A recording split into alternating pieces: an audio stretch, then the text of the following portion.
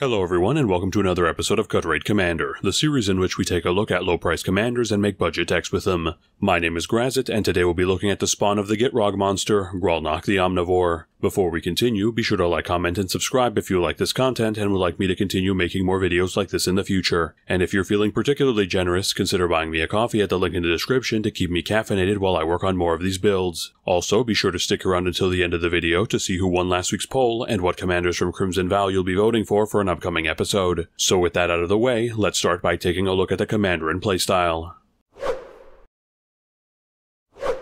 Grolnok the Omnivore is a 3/3 frog that costs 2, a green and a blue with the following abilities. Whenever a frog you control attacks, mill 3 cards. Whenever a permanent is put into your graveyard from your library, exile it with a croak counter on it. You may play lands and cast spells from among cards you own in exile with croak counters on them. Right out of the gate, we can see that Grolnok spawns in with a mid-weight CMC, reasonable stats for the cost, and a set of abilities that make him and his amphibian brethren quite adept at chewing through our own deck and turning it into value. His first ability is straightforward enough, milling us for 3 whenever he or any other frogs we control attack, regardless whether those attacks even connect or deal damage, which makes it an efficient and repeatable combat-focused way to mill ourselves turn after turn so long as we keep attacking. This then leads nicely into his other abilities, which exile any permanents that would be milled or otherwise sent to our grave from our deck with croak counters on them, allowing us to cast those spells and play those lands, effectively turning our exile into a second hand with no hand limit so long as Grolnok is in play to provide us with a huge amount of options as we keep milling ourselves. Not to mention, because we're exiling those cards ourselves, we're more or less immune to most conventional forms of graveyard hate, which adds an extra layer of protection to those exiled cards until we're ready to play them. So, aiming to take full advantage of how quickly Grolnok and his spawn are able to churn through our deck, this build will be a self-mill focused one, aiming to deck ourselves as quickly as possible and either use Laboratory Maniac or Jace Wielder of Mysteries to win the game when we do so. As since they're both permanents that can be exiled by our commander as we mill them, it will be almost impossible for our opponents to touch them until we're ready to cast them. That means we'll be running plenty of frogs to take advantage of the mill our commander provides, as well as honorary frogs thanks to Changeling to give us even more opportunities to mill ourselves. And of course, we'll also be running traditional forms of self-mill to help chew through our deck without having to rely entirely on our commander. And while this deck primarily cares about permanents, we'll still be running a handful of instants and sorceries, most of which will have flashback so we can cast them from our grave if we happen to mill them to still get value out of them, as well as retrieving them with several recursion sources we'll be running in order to get them or any other key pieces we need back to our hand. Finally, since Grolnok is the key to us being able to use our exiled cards, we'll need to do our best to keep him on the field for as long as possible. So we'll be running plenty of permanents that can keep him alive through destruction, as well as making him untargetable to ensure that this frog remains as slippery as possible against our opponent's removal and wipes. Now it's time for the spawn of the Gitrog monster to lead his cultists into battle. Behind those cold, soulless eyes lurking a sinister intelligence that aims to drown both the temple of the false god Toxrill and then the entire whole of Nephalia to claim as his domain. Or he could just be hungry. Either way, our opponents will be the ones croaking once he's through with them. So now that we know a bit more about the commander and playstyle, let's start looking at the deck itself by starting with the creatures. Starting in the CMC 1 slot, the first half brings us 2 frogs with Spore Frog and Moth Dust Changeling. Spore Frog is a 1/1 that we can sack to prevent all combat damage that would be dealt this turn, both functioning as a source of mill alongside our commander and a way to protect our other frogs by sacking itself immediately after it swings to allow us to mill ourselves safely on otherwise stalled board states. Moth Dust Changeling is another 1/1 who's an honorary frog thanks to Changeling that can have us tap another untapped creature we control to grant it flying until the end of the turn, making it an evasive frog that we can reliably get over blockers to proc our commander's mill. The latter half of this slot then brings us Elvish Mystic and Lana War Elves, both of which are 1/1s that we can tap for a green, serving as a pair of cheap mana dorks that we can either drop early to get our commander out faster, or play from exile once milled to give a boost to our mana curve in the later game. Moving on to the CMC 2 slot, we start off with some more ramp sources in the form of Sakura Tribe Elder and Dreamscape Artist.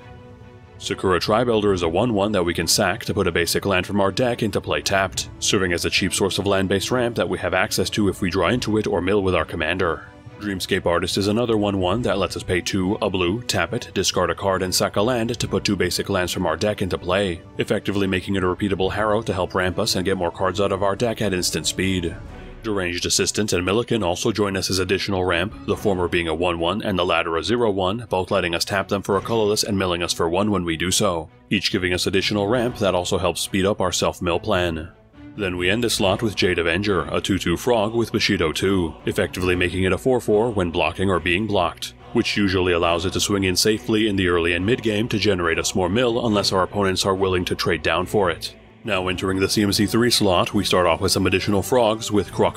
Whip-Tongue Frog, and Mistwalker. Croak is a 1/3 with Reach and Evolve, giving us a decent defensive stat line initially that grows over time as we play our bigger creatures, safely allowing it to swing in as the game progresses. Whip-Tongue Frog is another 1/3, this one allowing us to pay a blue to give it flying until the end of the turn, more easily allowing it to swing in and keep milling us regardless of board state. Mistwalker is a 1/4 flyer with Changeling that we can pay 1 and a blue to give it +1/-1 until the end of the turn, its stat modification being largely irrelevant as we'll be using it primarily as another evasive frog to help us stay on the mill plan. Plaxcaster Frogling then joins us as another frog entrant, this one being a 0/0 with Graft 3 that we can pay 2 to grant target creature with a +1/+1 counter on its Shroud until the end of the turn, serving as a good way to protect our commander from targeted removal if we were able to summon it first or if we're able to get a +1/+1 counter on him through other means. Moving away from frogs for a moment, we have other green entrants joining us with Reclamation Sage, Springbloom Druid, and Eternal Witness. Reclamation Sage is a 2/1 that, when it ETBs, destroys target artifact or enchantment, making it a good source of back row removal on a body to cast from exile once we mill it.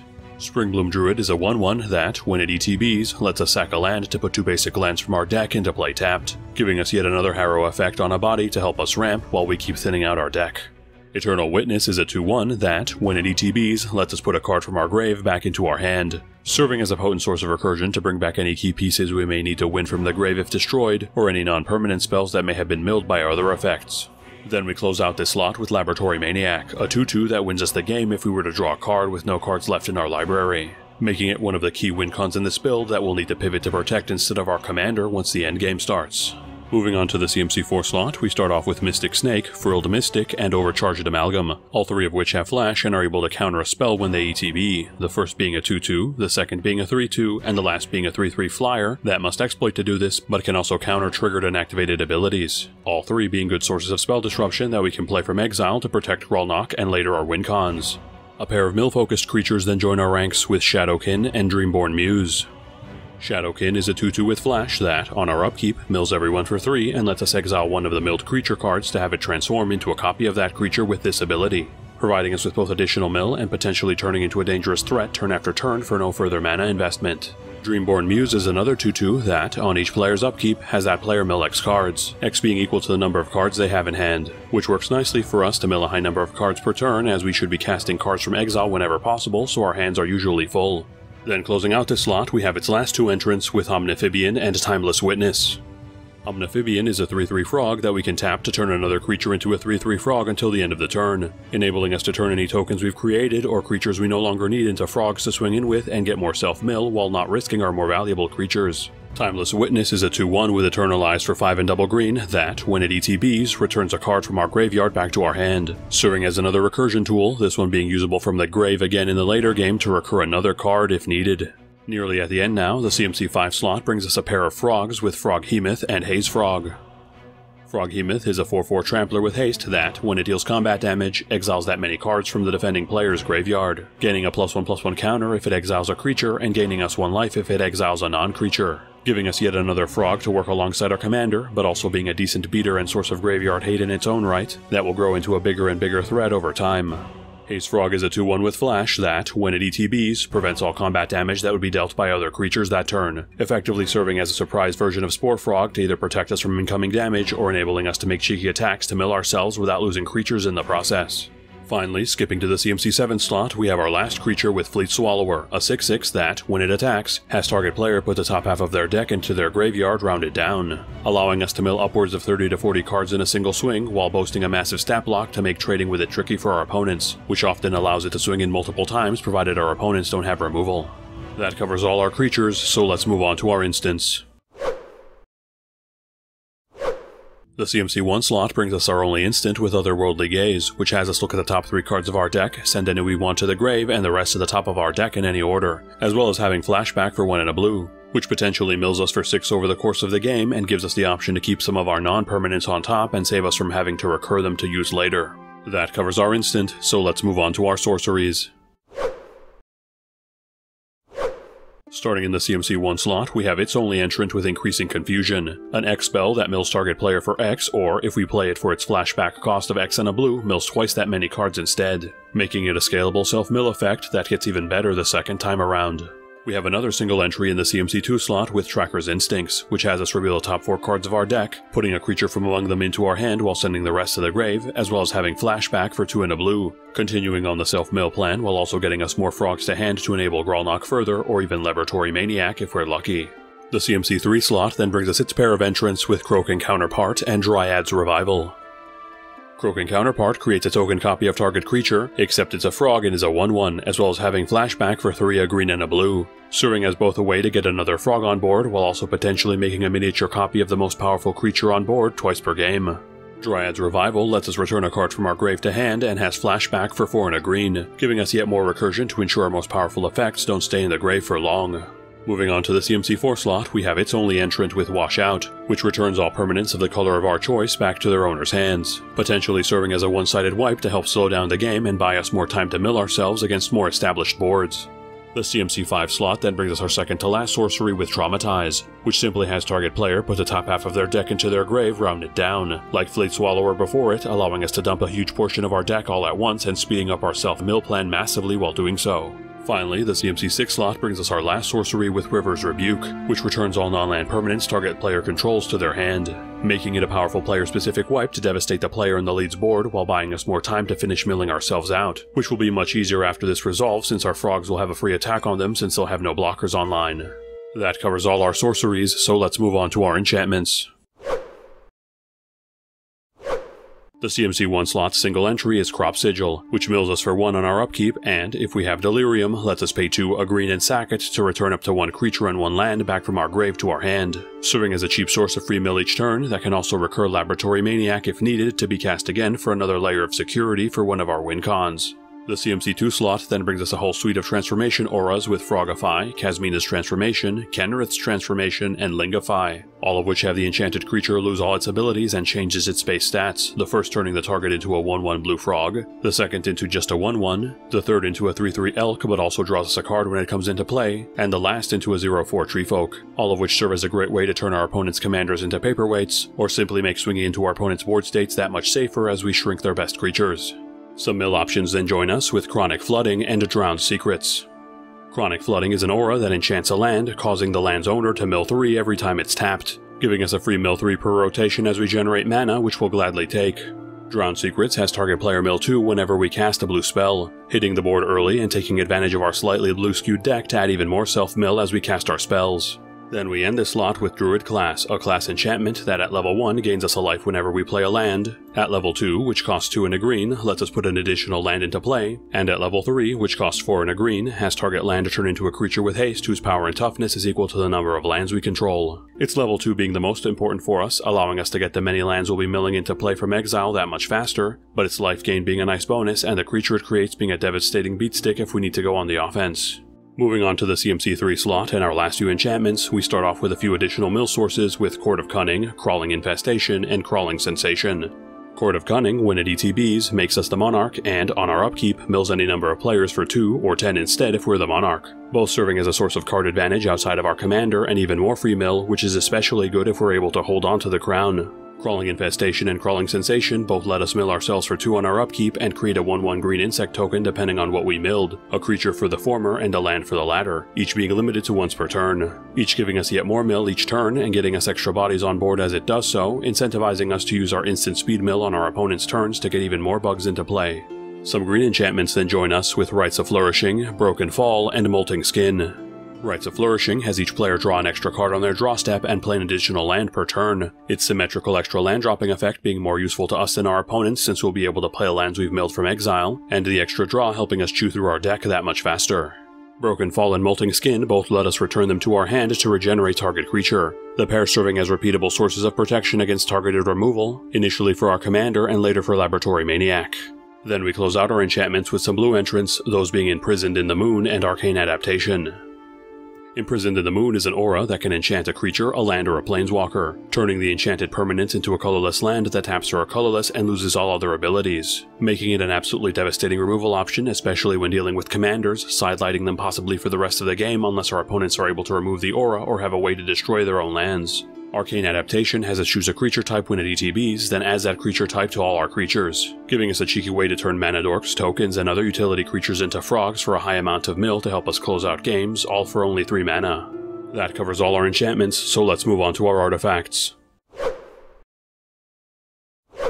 The CMC 1 slot starts us off with Soul Ring, which we can tap for 2 colorless, making it a potent ramp source that we can play from hand or exile on the cheap to get a good amount of ramp at any stage of the game. Then we close out this slot with some self-milling artifacts, those being Codex Shredder, Wand of Vertebrae, and Ghoulcaller's Bell. Codex Shredder lets us tap it to mill a player for 1, or we can pay 5, tap it and sack it to return target card from our graveyard to our hand, serving the dual purpose of a repeatable instant speed mill effect and a recursion piece. Wand of Vertebrae lets us tap it to mill ourselves for 1, or we can pay 2, tap it and exile it to shuffle 5 cards from our grave back into our deck. Again, serving as another flash speed mill source, but also an emergency abort button in case we lose our wincon and we're about to mill ourselves out to hopefully get another turn. Ghoulcaller's Bell lets us tap it to have each player mill 1, giving us yet more instant speed mill and occasionally serving as some top deck disruption in the occasional matchups where that may matter. Moving on to the CMC 2 slot, we begin with Swiftfoot Boots and Ring of Evos Isle, both being equipment that equip for 1 and protect the equipped creature from targeting, the former by granting it hexproof as well as haste,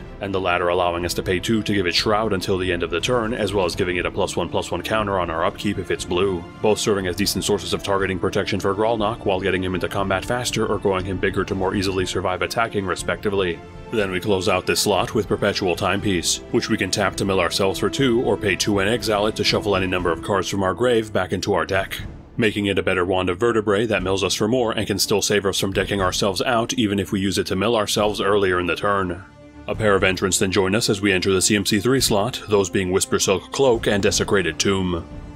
Whispersilk Cloak is an equipment that equips for 2 and makes the equipped creature unblockable, as well as granting it Shroud, working nicely in the early game to allow Grolnok to safely swing in for damage while protecting him from removal, and in the later game to keep Laboratory Maniac alive as we mill our final few cards. Desecrated Tomb creates a 1/1 black bat token with flying whenever 1 or more creatures leave our graveyard, allowing us to produce an absurd amount of evasive tokens as our frogs swing in to help us screen attacks, or swing in themselves if we can transform them into frogs for additional mill. Through a card like Masswood Nexus, our only CMC 4 entrant and last artifact, that makes all creatures we control all creature types, as well as letting us pay 3 and tap it to create a 2/2 blue shapeshifter token with Changeling. Like Arcane Adaptation before it, having the ability to turn all our tokens into additional mill sources, while also being able to produce more bodies as well. That covers all our artifacts, so let's move on to our Planeswalkers.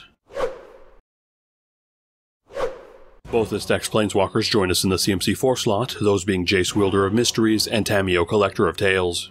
Jace Wielder of Mysteries comes into play with 4 loyalty and has the following abilities. His passive wins us the game if we were to draw a card from our deck while having no cards in it. His +1 mills a player for 2, then draws us a card. And his -8 draws us 7 cards and wins us the game if we have no cards left in our deck, serving as another self-milling wincon that helps mill us with both of his abilities, which is exactly what this build wants. Tamiyo Collector of Tales comes into play with 5 loyalty and has the following abilities. Her passive prevents all spells our opponents control from forcing us to discard cards or sack permanents. Her +1 has us name a card, reveal the top 4 cards of our deck, and put any card with that name into our hand while sending the rest to our grave, and her -3 returns a card from our grave back to our hand. Her passive serving as a decent way to protect our frogs and wincons from being discarded away or sacked for some situational but appreciated protection, while her abilities provide us with additional mill and recursion, both of which suit our game plan just fine. That covers both our Planeswalkers, so let's move on to our land base.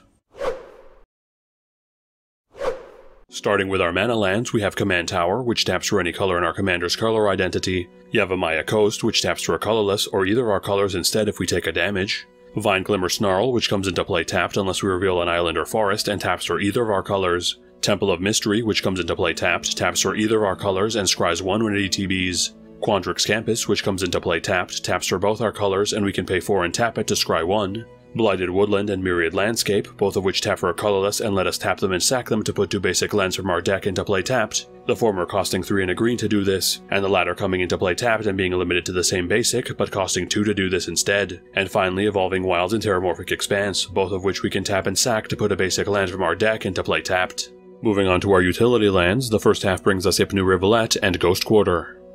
Ipnu Rivulet taps for a colorless or a blue instead if we lose a life, as well as letting us pay 1, a blue, tap it and sack it to have target player mill 4 cards, giving us some cheap extra mill from the land slot to help us mill out those last few cards in the endgame when needed. Ghost Quarter also taps for a colorless, and we can tap it and sack it to destroy target land, having its owner replace it with a basic from their deck, giving us a decent way to snipe out any problematic utility lands our opponents may have. The latter half of our utility lands then close out with Rogue's Passage and Tyrite Sanctum.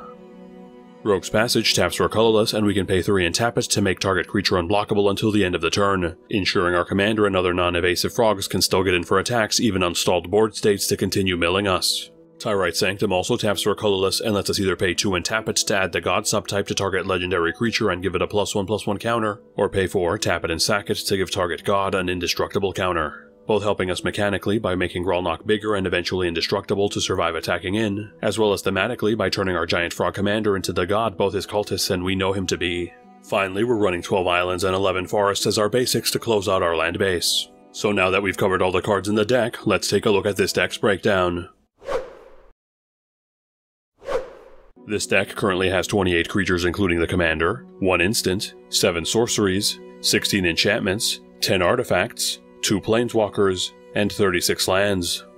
Looking at the stats that matter to our game plan, we have 14 frogs or effects that create frogs, 23 sources of mill or self-mill, 5 cards that care about milling ourselves, 6 sources of recursion, and 7 sources of protection, leaving us with enough frogs to enable our commander, as well as plenty of other ways to mill ourselves, a handful of ways to benefit from doing so including winning the game, a decent number of ways to recur our resources from the grave if destroyed or milled, and a good number of ways to keep our commander and wincons alive. For general deck stats, we have 12 ramp sources, 2 card draw sources, 10 targeted removal sources, and 2 board wipes. Our draw being absurdly low since Grolnok effectively turns all our cards in exile into a second hand with no hand limit, which greatly lessens the need for normal draw, while our other core stats are right about where we want to see them. Looking at our mana curve, we have 11 1-drops, 16 2-drops, 23 drops, 12 4-drops, 3 5-drops, 1 6-drop, and 1 7-drop. Leaving us with an aggressive curve that aims to get our smaller frogs and protection sources out early, followed by Grolnok to enable a self-mill plan as soon as possible, keeping him alive to use our exile as a resource until we mill ourselves out with a self-mill wincon on board. Currently, this deck is valued at $64.60, not counting the price of basic lands or shipping. This price was calculated by using the cheapest listed marketplace price on TCG Player at the time of this recording. For side grades, Barog Befuddler, Galloping Lizrog, and Trollbred Guardian are all decent budget frogs to add if you feel like the build needs more to support Grolnok, while Jace's Erasure, Satyr Wayfinder, and Drowned in Dreams are all great sources of extra mill if you find the core build lacking. For upgrades, Thassa's Oracle serves as another wincon for this build when our library gets low enough for some extra redundancy. Azusa Lost But Seeking, Wayward Swordtooth, and Asai Tyrant of Gyre Strait all serve as creature-based sources of additional land drops, all of which help us get our lands from exile into play faster, while Exploration serves as another way to do this minus the body. Hedron Crab, Mesmeric Orb, and Hermit Druid all make for excellent sources of repeatable mill to help us deck out faster, as well as Fraying Sanity, which effectively doubles all our self-mill once it's on us. Finally, Intuition effectively tutors up a card to hand and 2 to exile at instant speed to search up our win conditions, which ironically cost several times less than it. I guess that's what they mean by diminishing returns. Thanks everyone for sticking around until the end of the video. Firstly, I'd like to welcome the newest 100 subs to the channel that helped us crack the 2.6k milestone. Thank you and our older subscribers as well, as we would not be at this point without your continued support. Moving on to the results of last week's poll, after a hard-fought race, Eruth's Tormented Prophet was able to just edge out Torrens and claim the top spot, which of course she foresaw all along, so look forward to a spell-slinging impulse draw-focused build featuring her next week. Now looking at this week's poll, the contenders will be a mixed bag of old and new entrants to help shake up the votes. So the entrants this week will be Torrens Fist of the Angels for his performance in last week's poll, Geralf Visionary Stitcher to see if he can get a deck tech to join his sister, and Audric the Bloodcursed has some fresh blood that will be making his own as well. Please cast your vote in the community tab, link in the description, and let me know in the comments who you voted for and what commanders from Crimson Vow you'd like to see in a future poll. Before we close out, again, be sure to like, comment, and subscribe if you haven't done so already, as this channel cannot grow without your support. And if you feel like showing your thanks by keeping me caffeinated while I make these videos, please consider buying me a coffee at the link in the description. Speaking of which, I'd like to thank Carl for their generous donation. Thanks for the coffee, Carl, and thanks for supporting the channel. And if any of you would like to support the channel in a different way, feel free to check out the other deck techs floating around my head if you'd like to see the latest builds, or click on the link above for a playlist of all the Cut Rate Commander episodes I've made so far. And with that, have a good one folks, and stay safe.